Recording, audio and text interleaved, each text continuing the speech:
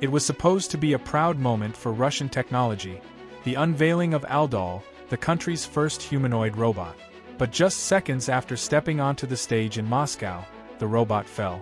While the US and China are unveiling robots that can dance, run, and even think on their own, like Tesla Optimus, Boston Dynamics Atlas, and Figure 03, meanwhile, in China companies like Robotics are already leading the charge in mass-producing humanoid robots designed for factory automation and industrial support.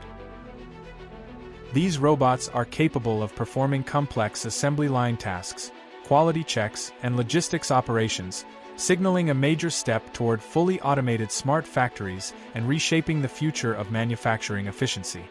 Russia's first attempt stumbled at the starting line. Experts said the fall symbolized more than a calibration error. It showed how far Russia lags in the robotics field. Unlike companies in the US and Asia, which train robots using generative AI models, Russia's development is still largely mechanical, not cognitive.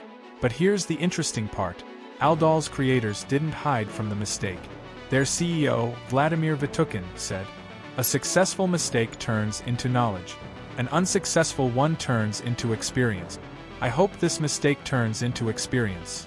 Every fall, every wobble, and every failure is part of the learning curve."